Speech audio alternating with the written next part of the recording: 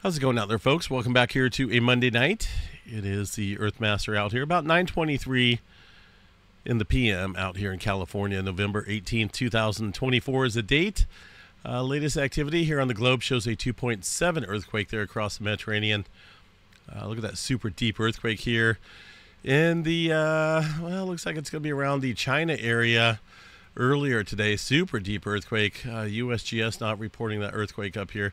Could be even around the Russia or Mongolia area, but that is a super deep one. Let's see, 507 kilometers deep. Goodness for that earthquake earlier.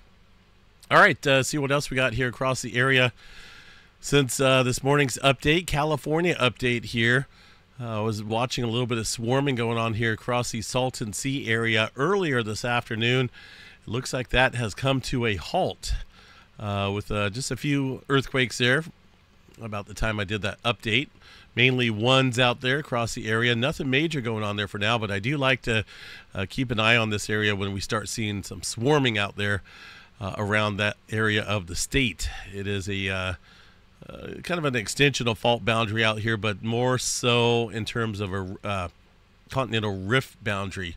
We got a lot of older volcanic activity out here, and this is where a portion of the area kind of splits apart slowly but surely, and that's how we get those volcanoes out here in this region. And then, of course, we go up to the San Andreas Fault, where there's enough strain up there to produce a mega quake, 8.1. Aside from that, let's see here. There's that earthquake off the San Andreas Fault from last night, little 2.4. Rest of California out here pretty spotty. One earthquake here on the creeping segment of the San Andreas Fault here, 1.1. Nothing major. Bay Area, fairly quiet. Smaller movement up here outside of Redding, but really nothing major going on out there across the area for now. A look at the tremor map here. Let's go ahead and check out the tremor, where we have, a 22 epicenter count. Not a big deal at all. Majority of that down here across the southern end of the Cascadia subduction zone here, but really not seeing anything else going on out there of noteworthy value for now. A couple smaller quakes outside of Mount Rainier and Mount St. Helens. The Seattle Fault up here. A couple more earthquakes here this after.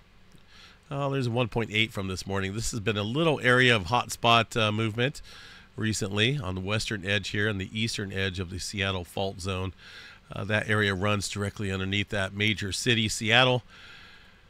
Two-pointer from early this morning out there across the area of Washington. If you look here on the map, we got a little bit of swarming out here around the Hebgen Lake area. This is a region that had that big 7-pointer. I can't remember the exact date, but it's been a while.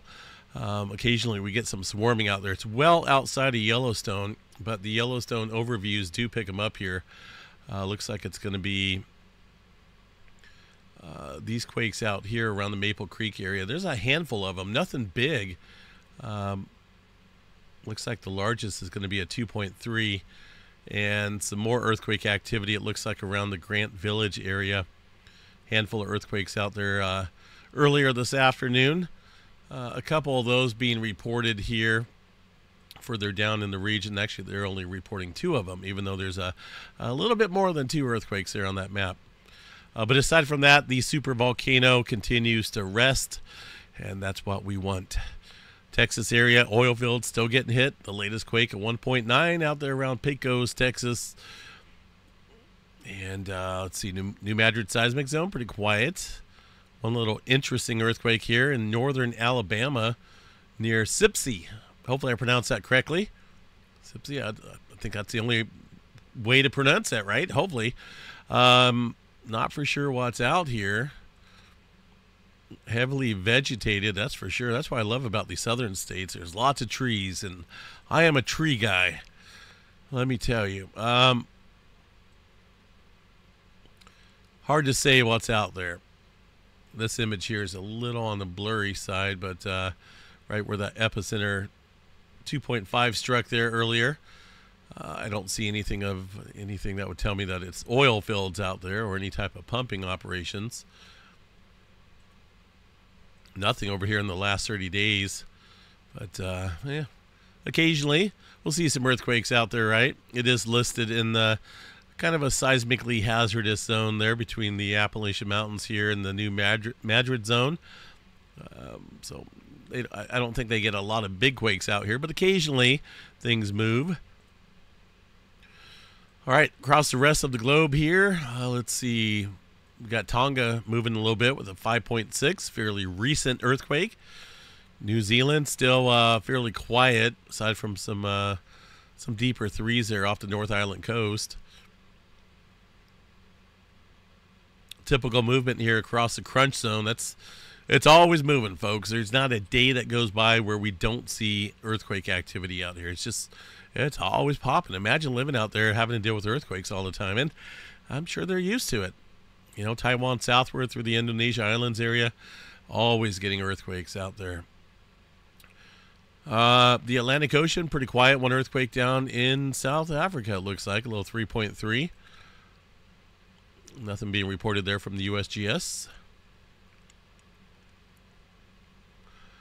Let's check out Hawaii real quick. Nothing major going on there for the charts. It looks like they finally came back up online here in terms of the deformation monitoring there across the summit and the upper east rift zone.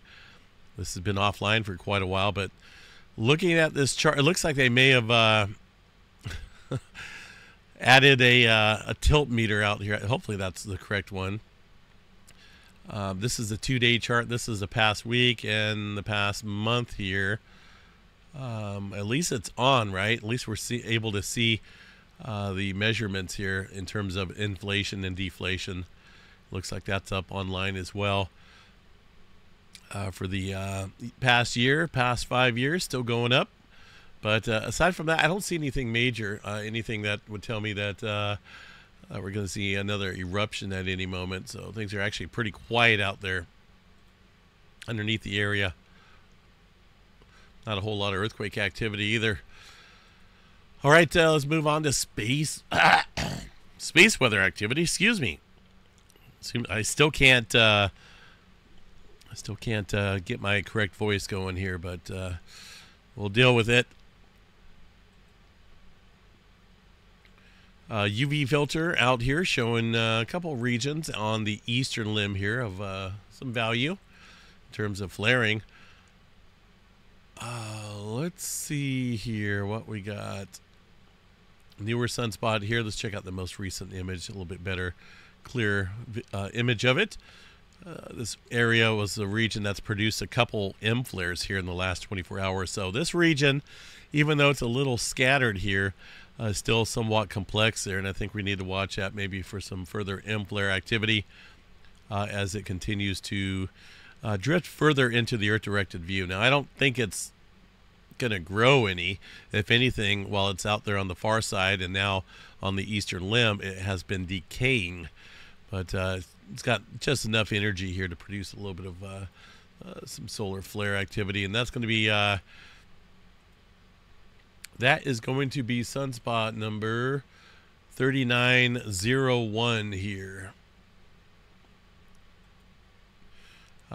Flare threat right now, 10% chance for the X flare, M flare at 55, C flare 99% chance there. No major auroras in the forecast there, folks. No major solar storms. All right, let's talk about goodness, California weather. We're getting some big time precipitation coming up here, folks. And I'm ready for it. I've been waiting for quite a while. I would love to have these series of storm systems that are coming at us. Let me bring up I guess I can bring up the North Pacific here. Here's our developing low pressure system. It's basically going to drop tremendously in the pressure category, creating what they call a bomb cyclone out here. And I want to show you guys the not that one here, upper air. Is it this one? Oh, this kind of shows you guys the height and anomaly here with that low pressure. Look at that tremendous low pressure system right here. Pretty much equal to a Category 4 hurricane, but we're not going to see the effects of a strong hurricane like that. But it will produce quite a bit of rainfall out here, kick up the waves, and along the coastline, I think that's when the strongest wind's going to kick up. But that is a dandy of a low pressure system there.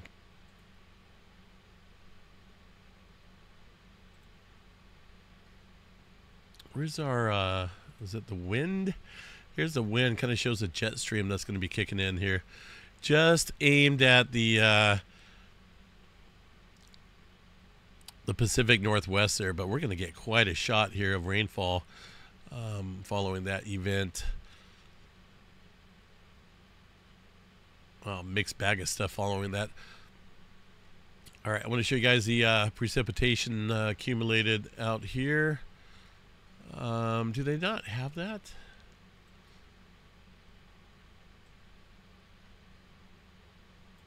Maybe not. Maybe I need to go back here to the western U.S. to be able to check this out.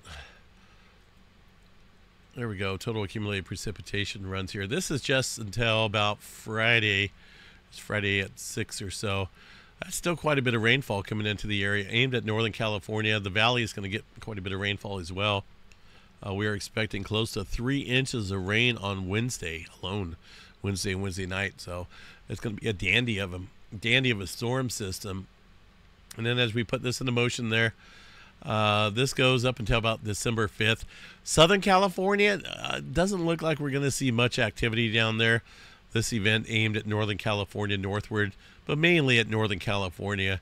When it's all said and done here, let me go to a different weather model. It's a little bit more handy dandy to use the windy.com map here to see the rain accumulation and whatnot.